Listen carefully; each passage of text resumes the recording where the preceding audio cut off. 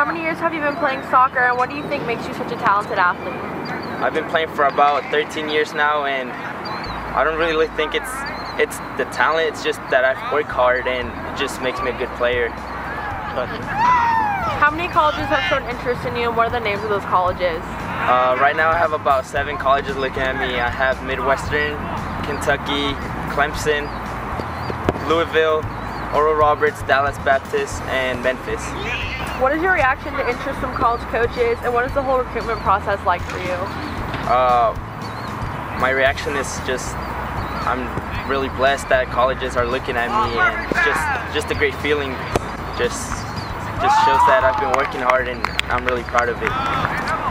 You still have 1 more year of high school soccer, so what is your goal for next year's team? Well, it's my senior year, so I have to make it the best I can. I just got to do and whatever it takes to help the team and just work hard. I understand that your club team is ranked number 2 in the nation. So what is it like balancing high school soccer and club soccer? It's kind of difficult, you know, because sometimes high school and club conflicts, so you have to pick one or the other. And if I choose club over high school, I feel like I let my high school teammates down, but if I choose high school over club, I feel like I let my club's teammates down. But at the end of the day, the decision I take, it's the best one for me. So thank you. Thank you.